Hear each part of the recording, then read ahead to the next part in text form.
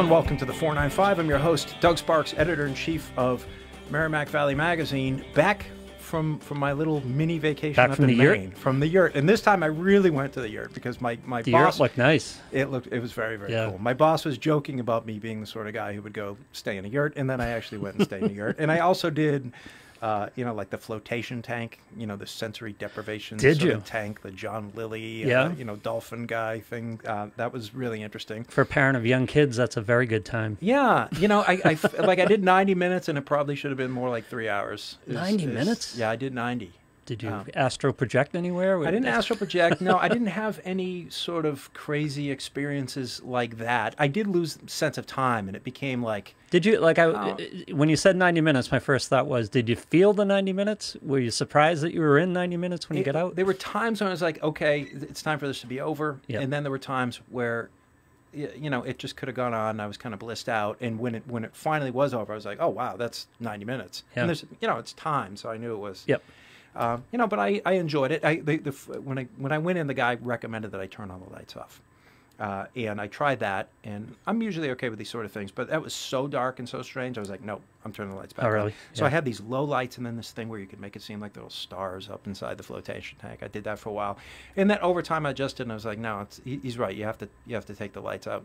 Yep. So I took the lights out and went into outer space. It was really cool. I'm at the same time attracted to it and fearful of it. Yeah. I mean, there's different things that, aside from whatever you may have heard, one of the things that can happen is you can get this kind of nice pops in your back because you're so relaxed that things that have been kind of locked up for a while suddenly give way. Yeah. So I had that where I was just sitting here for a while, my neck went and popped, and it was like, suddenly I could kind of move my head in a way I hadn't been able to move in a while. So that was neat. That was Did you fall asleep at all? I almost fell asleep, but I told myself I wouldn't. And actually, he said something interesting to me. He said, normally I wouldn't say this, the guy who owns the wellness center there. Yeah. Normally I wouldn't say this because of 2020 and COVID, this is happening all the time now because people need self-care, right? Is they're falling asleep in the flotation tank. Never used to happen, happens all the time now. So what happens is you fall asleep and you're in darkness and you lose sense, and then it goes into this like cleaning mode when your time is up, and you start getting hit with jets and the lights come on and everything. So he's like, if you do fall asleep and you suddenly feel yourself getting hit by these jets, just understand everything's okay. We're just at the end of the session. All right. So there was one, I think I started to drift, and I almost felt like, oh, wait a minute, is that the jets coming on? But no, I was only halfway in. The new holiday issue of Merrimack Valley magazine just came out, and there's a lot of great stuff in here. Paul Marion's article about Lowell is really interesting. My little article about my walk with the senators in there. There's a lot of good stuff, so make sure you pick this up. I think it's fitting, given this season, that our guests are brewers of mead. My own experience with, and I'll introduce them in a second, my own experience with mead is kind of interesting, because I was always, even when I was young, I was always interested in the new. Things are a little bit different, or things are a little bit unusual.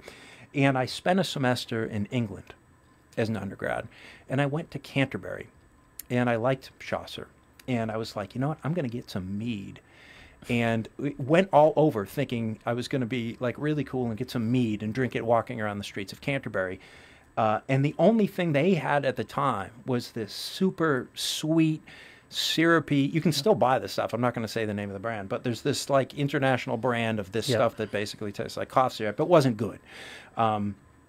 And I had, it was my first time having it. I figured, well, that's what mead is, and there you go. So it wasn't like I had, my palate was okay for whatever I was, 19, 20 years old. But it didn't make me crave the stuff when I came back, for sure. That has begun to change, because the sophistication of people making mead has completely changed, and we're going to talk about that right now. So my guests today are from House Bear Brewing in Newburyport. I have Beth Borges and Carl Hirschfield on the show with me today. Hey, everybody, how are you doing? Hello. Hi, how are you? Hey, so everybody's listening, and they're saying they're talking about mead. Can you tell everybody, what is mead? Mead is alcohol made from honey. So whenever you're making alcohol, you're always fermenting the sugars from something, which means the yeast eats sugar to make alcohol. And with beer, the yeast are eating the sugars from grains. Wine, the yeast eats the sugar from grapes. With mead, the yeast are eating the sugars from honey. Okay. And that's where the alcohol's coming from. Okay. And so, like, what's the appeal to you of mead? How do you get into this? Why this instead of beer or something else?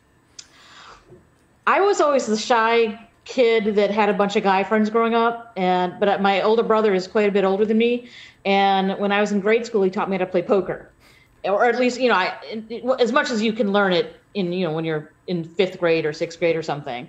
And the boys didn't like when I beat them, and I was like, come on, we're just having fun here. And then in junior high, when I got an Atari, I know I'm dating myself here, but when I got an Atari, everyone in the neighborhood would come over to play, and they didn't like when I beat them. I said, but I live here. I play all the time.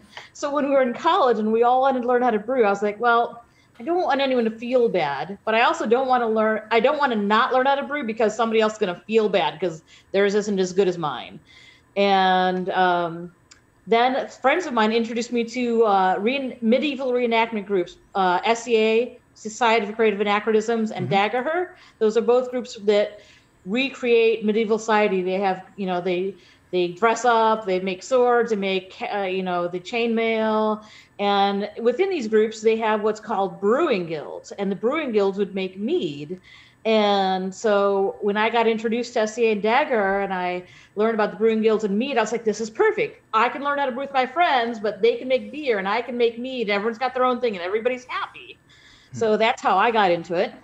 Yeah, and just so everybody know, you make these dry, clean tasting, like beautiful, crisp meads. When did you begin to realize, that's the goal? It's not to make this kind of syrupy thing, or like did you have an idea? Did you have a vision at the outset as you started doing this that I want something that's going to be dry and clean? It was sort of an evolution for Carl and I. We were trying to figure out what sets us apart from other meaderies, and we kept saying, you know, things that probably everyone else is saying. Oh, we've got this great flavors, and we've got this and that and the other.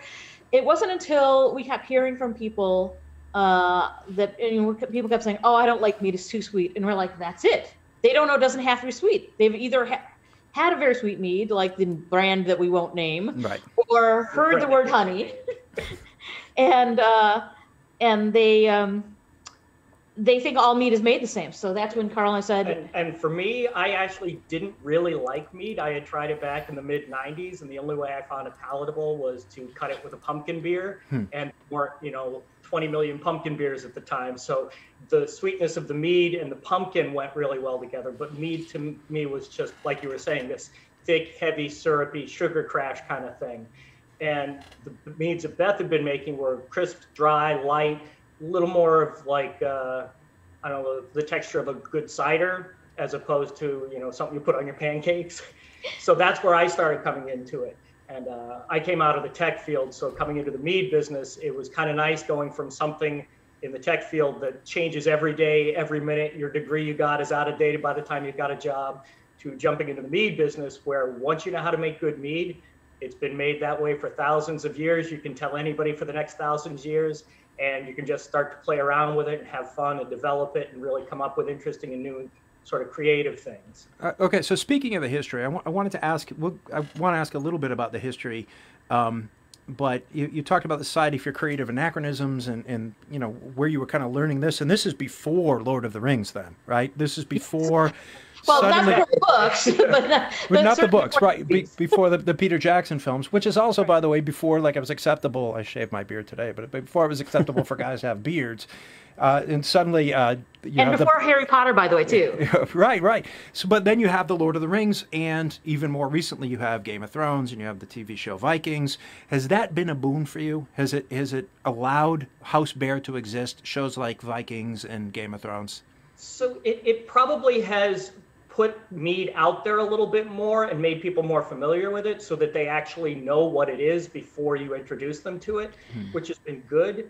But there are some interesting points about that. Like, I've definitely heard the Game of Thrones analogy a lot, but then I also heard on forums, and I haven't checked this out myself, but I don't think they ever actually mention mead or drank mead in the entire series. Yeah. But time and time again, people will come up and say, oh, like Game of Thrones, because they associate it with, you know, European old standards and things like that. So yeah, that has helped us on some level, but Yeah, even if they don't know what mead is, they associate it. They're hearing the word mead more often in popular culture and saying, "Oh, it's that thing, on Harry Potter or Game of Thrones or something," and they're at least enthusiastic enough to figure out what it is and try it, ask about it, and say, "I'll take home a bottle." Yeah. So way before the books, Lord of the Rings, where does this start? What's the tradition? What do we know about the history of mead?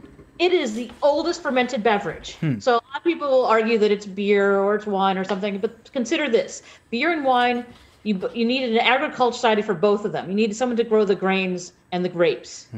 Mead, you didn't need someone growing anything. You just need anything growing wild, bees to collect the pollen and nectar to make honey, and some caveman to collect the honey. Every country has some version of mead, and that's because honey is the only food that won't go bad. So a hunter-gatherer, a caveman who's going hunting and gathering, is going to have a sack made of skins, and he's going to go get honey, because if the hunt doesn't go well, he's going to need some food to survive on. It's not like he's got a fridge in the cave. So he's got to go get some honey so that he's got something to live on. So he has a sack made of skins. He goes and gets honey. Maybe he's weeks away from where he's going back to. It starts to rain. Without water, honey won't start fermenting. But once it starts to rain, the wild yeast in the air can start working, and he gets back, and the thing that was a food is now a beverage that makes him feel funny. Every country has some version of mead. In Ethiopia, it's called tej. Ireland, Poland are famous for their very sweet meads. Every country has some version of this because of this. Do we have any sense of what was the first place, or at least in terms of the evidence? I think that's a tough one. I think it's not something you can trace back to a specific origin. Right. And because it's something that probably happened spontaneously back in the days, because people didn't know what yeast was. So basically any place where they were having honey, it's possible that they could have had mead at some point. Yeah. Yeah. So that makes it very hard archaeologically to pin it down. You can do stuff like, there's been honey found in clay pots in Egypt, but we don't know if that's mead or beer or what it is. It had honey in it. Yeah, so it's really tricky to put an origin to it, which is what's kind of universal about it. It's just sort of everywhere and nowhere at once. I mean, how does that? It must make it in some ways like easy to explain what you do for a living. I make the oldest fermented beverage. Like it's something like the lineage, like the history is so deep there. I mean, you think even like I edit and magazine editor. This is something relatively new to the human experience, and there's a lot of people listening right now who people wouldn't even understand what they were talking about 30 years ago. Like, do you ever have that sense of history and that sense of these deep roots of what you're doing? Yes and no. Yeah, I was going to say, I think it's one of those interesting ones. Honey is a very expensive fermentable. So throughout the ages, it's always been part of the alcoholic beverage landscape, but it really has been something that's been reserved for people who have the ability to buy it and use it as an alcohol. So I call it the drink of kings and queens and gods and gangsters. So it's always been out there. And a lot of times people will get it now, and it's very hard to explain to them because they want to put it into a category. They want to say, is it beer? Is it wine? And you'll say, well, no, those are made with grains and grapes. And they'll be like, oh, so is it beer or wine? And you're sort of stuck with trying to explain how alcohol is made, because alcohol is just everywhere. But the concept of how sugars get turned into alcohol by yeasts eating them isn't quite as known. So it's hard to explain to people when the fermentable is honey, that's when you have mead. I find it easier for people to understand it when I tell them to picture Pac-Man. You've seen the game Pac-Man, right? Oh, yeah. So I always tell them, I was like, the thing that does this, that's yeast. All the balls are sugar. It doesn't matter what kind of alcohol you're making. That's how alcohol works. The thing that eats sugar makes alcohol. And that's how I explain it. But as far as history, I mean, I love what I do, and I love making mead. But history is always very relative depending on who's listening or reading about it. I had my nieces and nephews at some point looked at my arm, and they asked me what that mark on my arm was. And I was trying to figure, I said, you mean where I got my inoculations? And they said, yeah, what? I'm like, I looked at their arms, they don't have any. I'm like, holy cow, they don't have any. So, a CD is old to them, let alone an 8-track tape or a record. So depending on who you're talking to, history could be 10 years ago or 20 years ago, trying to explain to something that this is not a new thing that came out with Harry Potter, but the oldest fermented beverage is, it's hard to put into perspective for some people who don't really get a sense of the grandness of the history that we were trying to lay out to them. Okay, so something else you mentioned that I wanted to ask you about, are your meads gluten-free? All commercial meads are gluten-free because of the way we're taxed. Okay. And I try to make that distinction. In the beginning, I say all meads are gluten-free, but then I was like, wait a minute. If someone is home brewing, they can put in whatever they want. The government's not going to stop them. Okay. So, or if a winery has got a brewer's license, they can make what's called a braggot. So, no, yeah. Then it's the brewery that's making it. Yeah. So here's a funny thing. We're probably the most regulated business ever. The government considers us, for tax reasons only, a winery, because in the world of the government, for tax reasons, you're either a brewery, a winery, or a distillery. If you're not distilling something, you're a spirit. If you've got grains, you're a beer. Everything else to the government for tax reasons is wine. So if Shrub has alcohol, it's a wine. If kombucha has alcohol, it's a wine. Cider's a wine. Mead is wine. Everything that doesn't have grains and it isn't distilled is a wine. So, where was I going with this? I forget the. Well, I mean, sort of the reason why I bring it up is I'm interested in, like cider. We talked a little bit about craft cider. Do you benefit? Is this something else that might spike the interest in mead? Is that people who are gluten-free can drink it safely? Yes. Yeah, definitely. So, and I'm sorry, go back to my point. So, because of the way we're taxed, we're not allowed to have grains on our property or in our meads. Now, we can get a farmer or brewery license and make beer. And it can be in the same facility, but they can't be together. We'd have to have a dividing line. That's the brewery side. This is the winery side. And we could bring the honey over from the winery side over to the beer side, but we can't bring the grains over to the wine side. Isn't that funny? Yeah, yeah. So a commercial mead will always be gluten-free. And yes, that does sometimes help us at farmers markets or tastings when people are about to pass us by, because they look at our bottles and they think, everything in people's minds are either beer or wine. And if it's not in a big, tall bottle with a cork, if it's in a small bottle with a crown cap, then it's definitely beer. So people pass us by and they go, "Oh, sorry, I can't do gluten." I'm like, "Perfect. Everything on this table is gluten-free." So it does definitely draw in a lot of people. A lot more people are asking for that and are, buying for other people who they know are gluten intolerant or whatever. So it definitely has helped us, but it's not really a focus. It's not like we're out there saying, "Hey, buy this because it's gluten-free." We're saying, "Buy this because it's great. It tastes good. You'll love it. And, it happens to be gluten-free." Sure. So you mentioned that honey is an expensive fermentable. I'm just worried about, I'm not worried. I'm wondering, where do you get your honey? Is it from local farmers? How does that process work? How do you get this stuff? So the honey we get is from Merrimack Valley apiaries in Billerica, and it's raw local wildflower honey for pretty much everything we do. We do get some other varietal honeys because basically bees forage on certain plants, so you can get a character of the plant in the honey. So there's certain things like orange blossom that, you're not going to find an orange tree in Massachusetts. So we'll get honey from a couple other sources, but the majority of what we're getting is from Merrimack Valley apiaries in Billerica. So raw, local, unfiltered honey for pretty much everything we do. Yeah. Okay. And before we get into like the types, because you produce different types of mead, and I want to hear about that. Where does the name come from? House Bear. Go for it.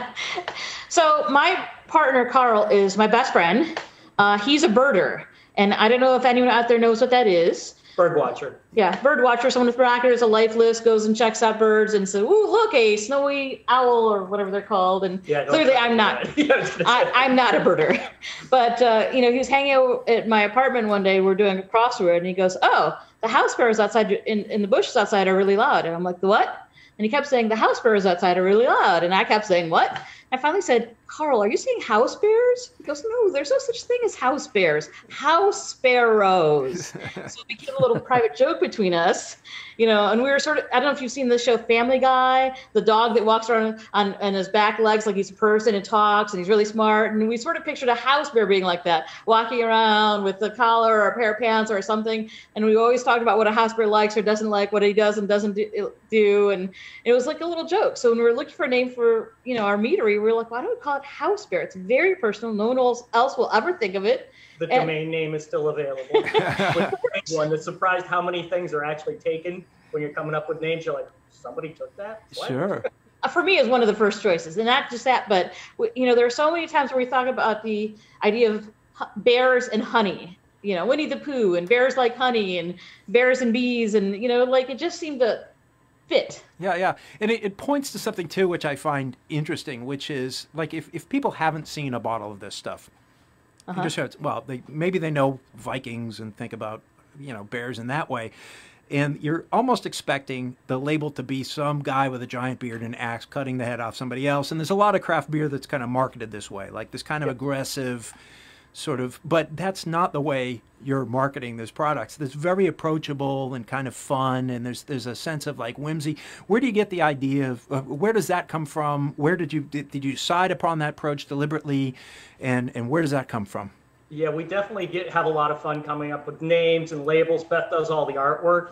So one of the fun things we do is sometimes we'll come up with a name first and then put a brew behind it. Sometimes we'll be like, hey, we've got this brew, what do we do with it? Or something like our lemonade mead called World War B. That was something that I thought of. I watched Creature Double Feature on Channel 56 in Boston on Saturday afternoons. Right on. And that was something where I love the monster movies. I love that sort of campiness. So for me, the idea was this giant bee from outer space coming to attack, the humans who were taking over the world and pushing the bees out.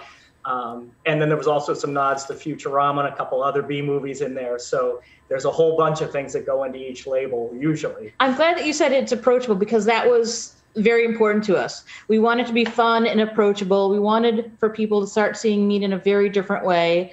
And I like to think of, my brain as having been warped by cartoons, the classic stuff, like Looney Tunes and other things. And so we often think about in terms of what kind of look do we want to represent this flavor, and how do we make it feel fun for both us and other people. And so we often have like 3-panel cartoons. We've got World War B, we've got this sort of nod to science fiction B-movie posters. And so we're often going, okay, what do we want to call this? What do we want what the label to look like? And so we have a lot of fun. So like Nursery Crimes is our strawberry basil mead. And we call it Nursery Crimes because, I don't know if you garden, Doug, but when you garden, we do. And when you garden, there's always some critter, some rabbit, squirrel, or groundhog that treats the yard like its own personal buffet line. It's like they're waiting for things to ripen just like you are. The thing you've been waiting for all season. It's like they've got their own watch and go, okay, guys, hit it. And then they all go out and take one bite of everything you've been waiting on. Yeah. And you go outside and like the thing that was perfect yesterday now has a big bite missing.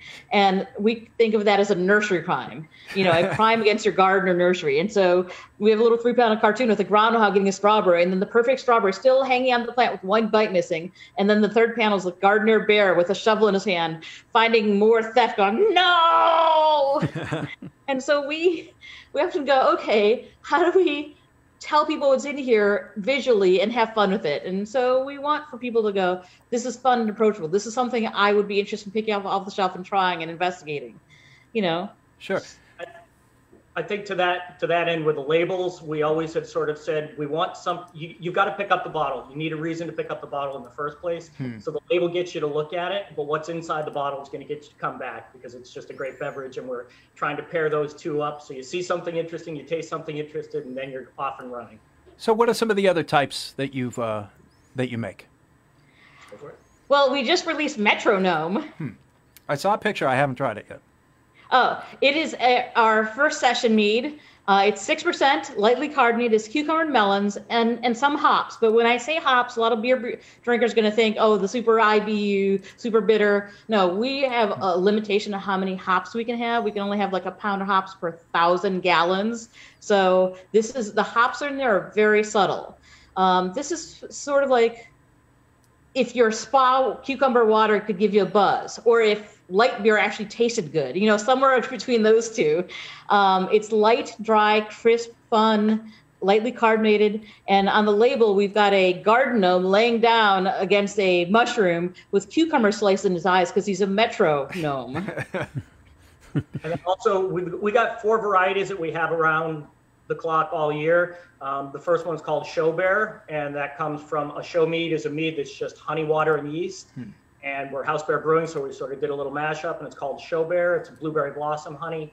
That's a straight mead and a great example for somebody who hasn't ever tried mead to start there, because it's fermented honey and it's gold medal winner from the Mazer Cup. That's the world's largest mead competition. So that's available year round. And then in addition to World War B, which is a lemonade mead, and Nursery Crimes, which is strawberry basil, we also have a passion fruit and prickly pear mead, which is called Paradise Unpaved. That one's very fruity, tropical, beachy kind of drink. And that sort of rounds out our core 4. And then we've got other varietals and experimentals. Yeah, we got Ware Bear, which is a sour cider mead blend, not a sizer. Some people call it a sizer. Sizer is when you ferment the cider and mead together. These are separate fermentations. And then we've got Demonic Presence, which is our chocolate hot pepper. And one I desperately need to try. I haven't yet because it's like if any of them are calling for me, it's that one. Well, the other thing that we do, which is again very different than most of the other meads out there, is we wanted to do something savory. So we decided to do a Bloody Mary mead. And tomatoes have a lot of alcohol-soluble flavors that you just don't get until you have alcohol and tomatoes coming together. So we decided to do that. We did it with heirloom tomatoes, horseradish, peppercorn, celery seeds, a little bit of hot pepper. And that lime was lime juice. Very interesting brew in that, again, most meads out there tend to have that sweetness that you're looking for. And we really sort of wanted to push the limits, find out what we could do, how we could expand our own fun and everybody else's, and get people thinking about it in a much different way than, medieval England. And it tastes like a Bloody Mary, but we racked it and then we filtered it 4 levels deep. So that beverage that started off as thick and really orangey red became very light and clear. It's the clearest mead we have. So it looks like you're holding a glass of wine, but it tastes like a Bloody Mary. And it weirds people out with the first time they have it. And so I always tell people, if it bothers you to look at it, you can close your eyes while you're drinking it, because they're enjoying the flavor, but it's weird for them to see it as a clear, light beverage.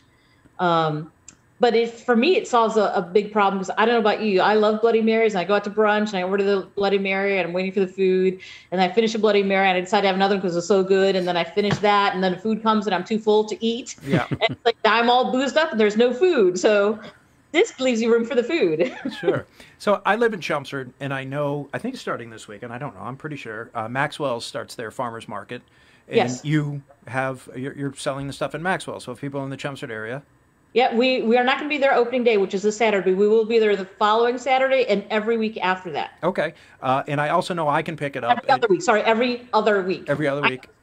Okay. And if people want to know, if you're kind of driving your car, you can go to your Facebook page, Instagram, Twitter. You're on social media. You can go to the webpage and find out more about where you guys are going to be. I also know I can pick it up at my local liquor store, Drum Hill Liquors in Drum Hill.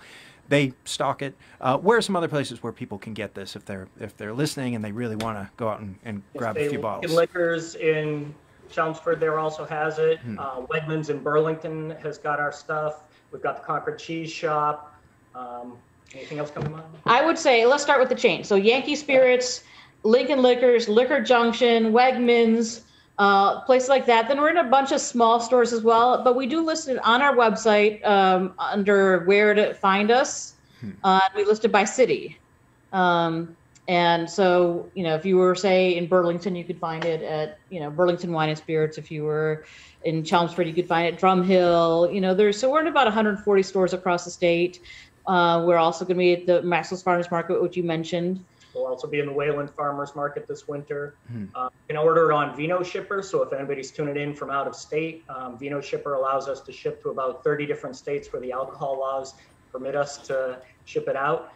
You can also have it shipped within state too if you want to, but we would suggest find it at your liquor store first, easier than paying the shipping charges. Oh, well, I was going to mention, if people wanted to order online for, delivery within Massachusetts, or, just to pick up, we do have a website that you can go to order online. It's housebearbrewing.square.site. And, it's from the Square, that, the online merchant services. And that means you can buy our masks, our sanitizer, our mead, our T-shirts, our branded glassware, our ciders. We have some ciders that we're releasing as well. Marianne is our pineapple cider. So we are available online. What's the pineapple cider called? Marianne. And the name comes from what? I'm sorry, what did you say? What the name comes from? What? The Gilligan's Island. Oh, okay. So it really is the only Marianne I would ever think of. Why?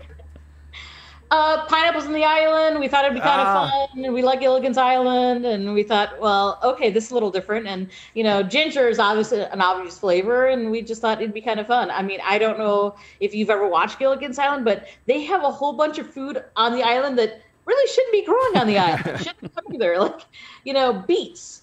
They have Gilligan has radioactive carrots and beets. Don't know why, but he does. So I was like, we could do a flavor. You know, one of the characters could do like, it could be Thurston's, you know, Gilligan's or Thurston's carrots and beets, because, you know, I think Mrs. Thurston's favorite vegetable is a beet, and Gilligan made them radioactive. So we're like, So we've got options. This is now. I have seen Gilligan's Island, but it's been a while. I don't remember all this.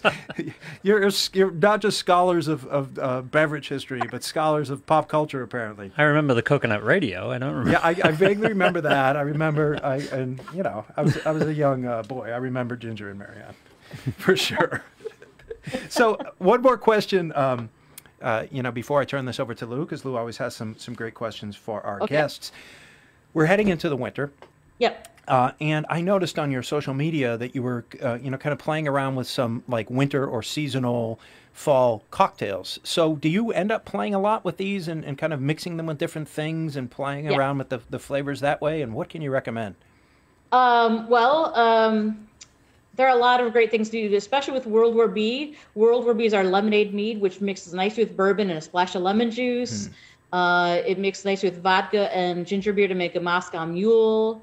So if you like Moscow Mules, that's a good thing to do. Also, if you like tea, you can have a cold tea with it and make it have an Arnold Palmer, or you can mix with the hot tea and lemon juice for a hot toddy. So boom, there are 4 drinks right there just with the lemonade mead. And we also have the same thing with Paradise and Paved and Nursery Crimes. Paradise and Paved mixes nicely with rum, tequila, or mezcal. So that's always fun to, you know, bring back a little bit of summer in the middle of your winter. And you know, I actually recently had the Paradise Unpaved with a nice smoky mezcal and some ginger simple syrup, and that was just a great combination. That's what I would put with a barbecue sauce kind of thing. Yeah, I mean, and it sounds fantastic for a colder day. Although I guess the weather's heating up. I heard we might get into the 70s this relatively. Weekend. So, Lou, do you have any questions for our guests? Yeah, well, actually, I stopped listening at bourbon. His eyes glazed over for a second there. Well, I want to start with you guys were talking about all the places you can get your get the mead, and I happen to live in Newburyport, and you left us out. We're close to home. Where can we get? Our tasting room is going to be open for bottle sales coming up soon. We've been relatively shut down because of that. Because of the COVID situation, so we'll be open for bottle sales probably on Thursdays and Fridays. We haven't ironed that out yet, but in addition, we are available at 3 stores in Newbury, Plum Island Provisions, the Cottage Island Market, and the Corner Cupboard, and in Amesbury at what used to be CBC Amesbury, but I think it's now RMC Craft. So we're at those places. In addition to our tasting room, we're going to be posting our new bottle sales or pickup window hours pretty soon. All right, I live on the island, so I'll stop at Plum Island Provisions on the way home and pick something up. If everything, you know, eases up, we'll be able to get people back in to do tastings at the tasting room again, do flights, do some more sample stuff and see how it's perceived, and then get all the good stuff back out to the world. Post-mask era, I guess. Help me acclimate a little bit. Which mead would I start with, and when do I drink it? Is this a with meal type of drink? And I wanted to get into cocktails a little bit. You guys get into it a little bit. But is this a with a meal type of drink? Is this a sitting on the back deck type of drink after dinner? Yes, yes, all of that. All of that. It's light and dry and crisp, so you can absolutely positively have it on your own. It is not one of those thick, sweet things that you have to have with dessert. So you can have it on ice or cold or room temperature, whatever way you want, on your back deck with nothing, or you can certainly pair it with your favorite dishes. We do have food and cheese pairing suggestions for all of our meads, and we have that listed on our website. But you don't have to have it with a meal. This is not wine. And when I offer people food and cheese pairing suggestions, people often say, "So like with like wine?" I say, "Well." Or beer or cider or anything else, because you probably have something to drink while you're eating and something to eat while you're drinking. So we try to make it easier for people by having food and cheese pairing suggestions, but you don't have to have it just with your meal. You could have it watching a movie or playing ping pong or hang out with your friends in the back deck. Yeah, so the nice thing about mead is there's no protocol to it. We're always telling people experiment with it, find out how you like it. And we've actually had some really great suggestions come back to us. We had a woman pick up the Nursery Crimes, which is the strawberry basil, and she put it in her spaghetti sauce, which is a great idea. You've got the sweetness of the strawberries cutting the acidity of the tomatoes, and you have the basil note that ties in. So it's something that's really easy to be creative with. Right. And we always say drink it straight first, because if you like it, you don't have to play around with it, but you certainly can. Which mead would I start with? I'm sorry. Which mead would I start with of yours? I would start with House Bear. It is a traditional mead, and what that means is that it's only honey water yeast. Now, all mead starts with honey water yeast. That is the basis for all meads. However, as brewers, if we don't add into the honey water yeast, it's called a traditional mead. So when someone says traditional mead, that the only thing they mean is it's got only 3 ingredients: honey, water, and yeast. It doesn't mean anything else, and that's a great place to start because then you're getting the basis of, that meadery's lineup. That is the basic recipe. And it's, when I say basic, I don't mean like basic, like, ooh, you are so basic. I would just mean, you can't get more simple than that. But it has a lot of complex flavors in there because there's so many things that are going on in the pollen and nectar in the honey so when you have a traditional mead, you're getting a lot of good complex flavors that come from the blossom, from the blueberry blossom, the orange blossom, the apple blossom, whatever blossom the bee has gotten the pollen and nectar from. There's so much complexity in that honey. It's really great. Once you have that, then I would go out and try some of the other flavors that you might be interested in. What percentage of alcohol do they sit in about? Well, meads can be anywhere from 6% to 20%. Most of ours are 10 to 12%. However, we have just released some 6%. So if you're looking for a nice, lower alcohol mead, we have some coming out. We've got Metronome we just released. We're going to be releasing Mead Love, which is cherry, tangerine, and coconut milk, also lightly carbonated. And that's a nod to my favorite author, Harlan Ellison. So he had a book called The Beast That Shouted Love at the World. So the original name of this was The Bear That Shouted Mead Love at the World. But it was kind of long. So we just shortened it to Mead Love. And we have on the label, The Bear That Shouted, and then you can see a bear with a little dialogue bubble saying Mead Love. So if you look at the label and you know Harlan Ellison, you'll get it. But if you don't, someone will go, well, that's interesting. With the hot toddy and the cooking with it, it sounds like it stands up to heat really well. So can you give us some other cooking options or some other warm drink options? That's a good question.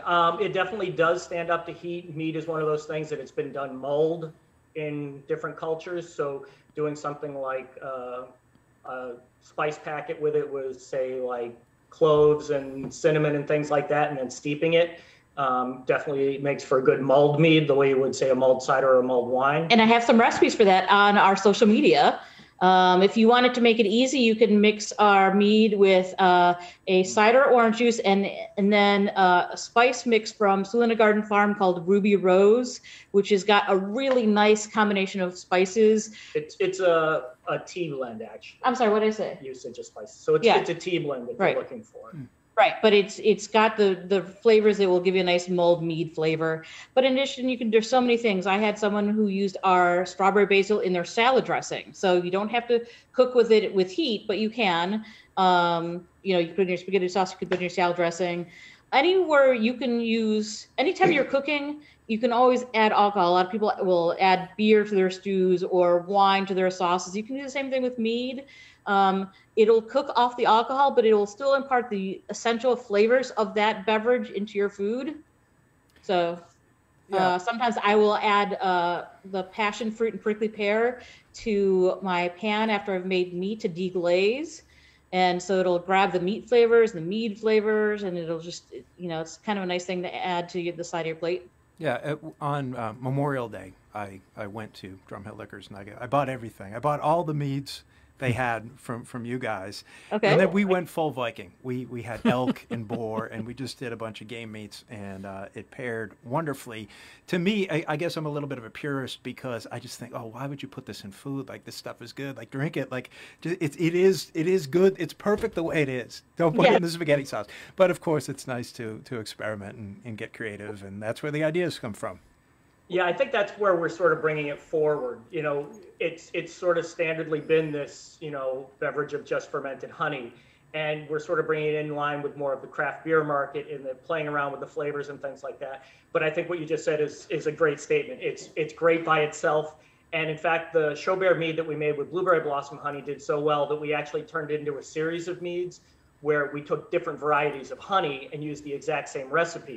So you can actually see how the flower that the bees are foraging on implants flavor into the honey that comes out in the final brew, which is kind of an interesting thing. So we released the same recipe as an orange blossom, a cranberry blossom, a butterbean blossom, and a Christmas berry.